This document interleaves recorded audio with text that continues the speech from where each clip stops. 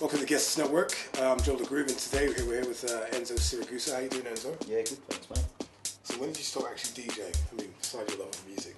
I was 14 and my cousin was a DJ. He was playing acid house and stuff, and I used to just go around to their house and just play their records, you know. And it was that sort of late acid house, sort of a real early hardcore sound. Yeah, that's suburban bass and stuff like that. Yeah, stuff Maddox, like it was reinforced. Yeah, all the reinforced stuff. Yeah. Oh yeah, they were the days. Yeah. I sound like an old man now. I know.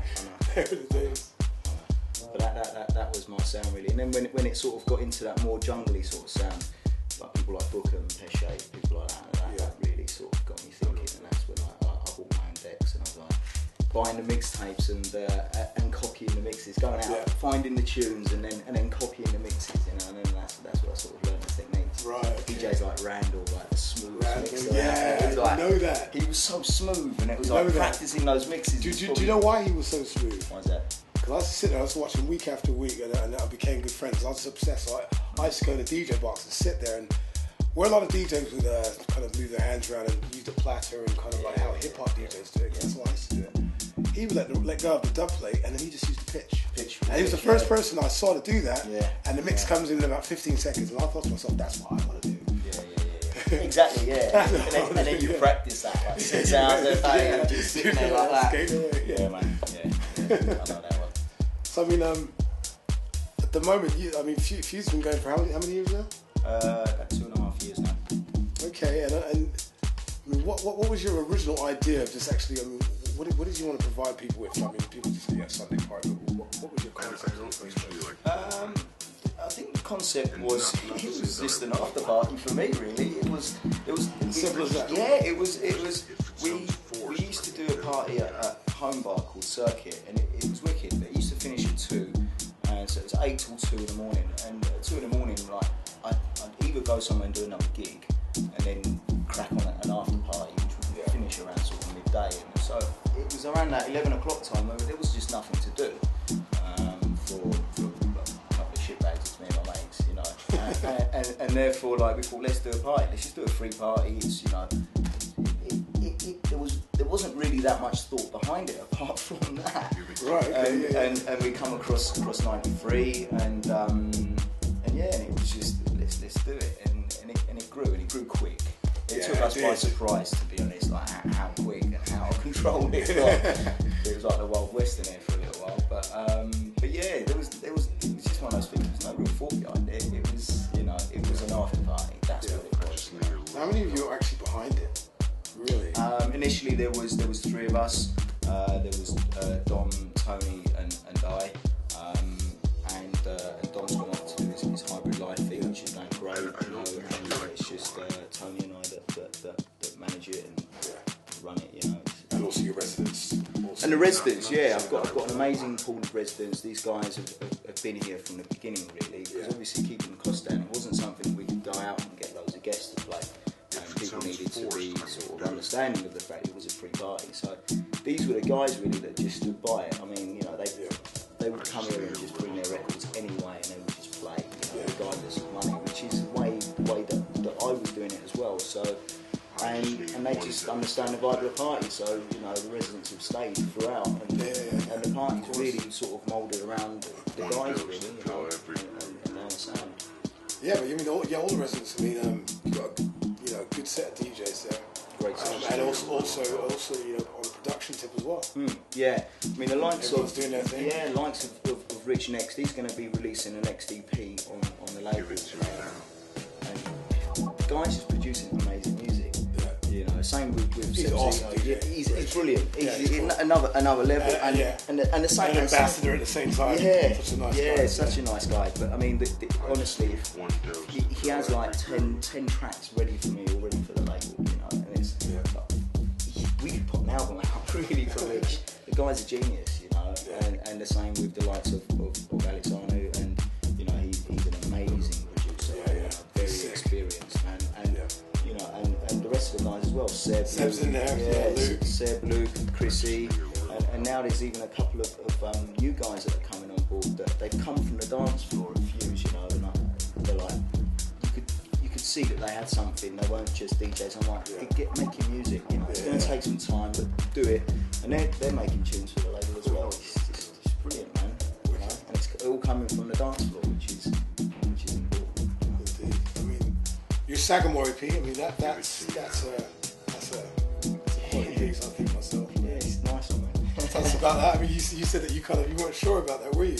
Yeah, it took a bit of time to get my head around it. You know, it was like I'd done Himbo a long time ago. That was, I think, 2008, and that didn't come out for like a year and a half. You know, but with Sagamore and Rotondo, you know, I basically I wanted a 3-track EP, but the 3rd track was I just couldn't get the sound that I wanted. I'm a perfectionist, and it just wasn't coming. So in the end, everyone's like, you've just got to put these tunes out, they're wicked. And they were working every time I play them at Fuse. In fact, every time I play them anywhere, it's just boom, boom, boom. It was like, yeah. So yeah, you know, it works, you know. It's on a deeper tip. It's, you know, it's not big room stuff, but it's groovy, though. Yeah, it's groovy, man. It's deep house, and people love it, man. So it's good, man. So what's some of your plans with the label? You're looking to just obviously spread things out. I mean, but for you yourself, I mean, what else you got for us coming this year? I've done a collaboration with Chris Lattner on a label called Bounce Out, which I think is based in Hamburg. They've got a wicked little club there as well. And so yeah, it's called the Jazz Fusic EP, and that's coming out, I think, end of the month. If I'm not wrong. That seems to be hitting the right notes on the dance floor here. So I'm looking forward to getting that out. A few more collaborations as well with the residents. I've got a remix coming out of one of the guys on the label.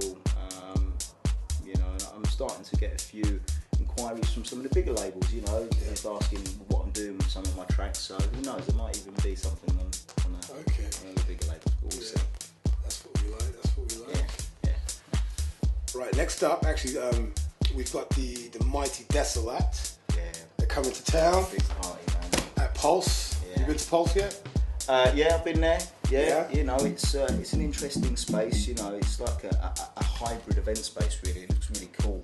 Yeah. So I mean, we're going in and you know, going to be doing this thing with Desolat. You know, they've got this huge big production going in there. It's an exciting gig. Yeah. Man. It's a big one. It's a big one for you. You know, the likes of Dice and Butchwich have been massive inspirations to me, you know, in my sound, you know, so I'm really looking forward to it, man. I'm going to be there to check that out. Nice. They've also got, Beauty's going to be doing a live thing. Yeah, I spoke to him an amazing musician, man. He's a funny guy as well. He's really funny. He was recording 24 hours when I spoke to him, so he just took some time out, and they were just recording straight. So he said, I do everything in real time, so I just keep recording. Yeah, that's right. Until I can't really record anymore, and then I'll go back to it. Yeah. And I use bits of that in time. It's like amazing. The guy's an amazing musician, man. He is, he's a proper musician, you know, not like me. I'm just a DJ, man. I'm just a raver that is making beats and grooves, and you know, that's my way to make people dance. But that guy is an actual real talent, you know. The guy is a pianist, and you know, and you can hear that in his sound and stuff. Yeah. You know? But the rest of the roster there, you know, people like Livia Arabia, brilliant. Tini's probably, she's my favourite DJ. Yeah. That's it. Done. Right now, that cool. girl is probably, she's just, you know, her vibe, passion, it all comes out, it all comes out in her music, and it's just another level of DJ, man, and I think that girl's going to go so far. I can see why the best of that camp is just like... Yeah, she's tight, man. She's fucking tight. Really, really good. You know. And then Hector, a good friend of mine, he's just joined the Desolate camp. So. Is Hector joined? Cool. I don't usually really happy for him. That's a positive move, because you know they're the ones doing it at the moment. Desolate, you know, for me, and their sound is... Not to say that I won't. Wicked, man, you know. Yeah. So this Saturday should be interesting, man. Good fun. No, I think more than interesting. I think that's going to be. I don't usually get excited about gigs, not unless I'm DJing them myself. and you're feeling really happy because you're flying to a new country, but it's completely different, you know, as a DJ. Because I kind of just go to gigs and go, okay, I'll go to that and that and that. But that party, I'm just like, that's sick, and I've got to have some of that. So that's something I'm definitely not going to miss out. And it's one dose to go everywhere. So it's going to crack on to God knows what time. extended session? Yeah, I think it's going to be going till about 10 in the morning, so something like that. So basically, whenever Dice and the guys get tired and play them off, okay. should be cool. So, and what time are you playing? I'm not actually sure at the moment. We're doing most of the night in room 2, so me and Seb will be on effects a lot of the time in that room, I think. Yeah. So, yeah, most of the night, I think.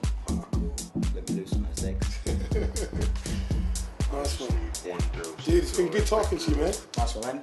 All the best for this year. Thank you very much. And I mean, what's going on New Year's Eve? Is there going to be a fuse? New Year's Day. New Year's Day, rather. Yeah, gonna do New Year's Day. Yeah, New Year's Day. Yeah, that's, you know, we've always done the 18-hour sessions and on New Year's Day. So is that coming back?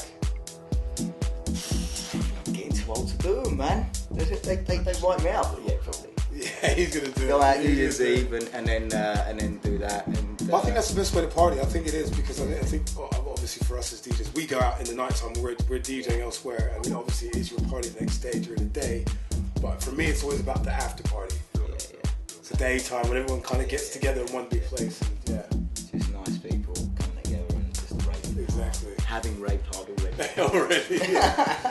Yeah, to finish themselves. Yeah. People like defuse. Yeah, that's it. Maybe there's an idea. Yeah.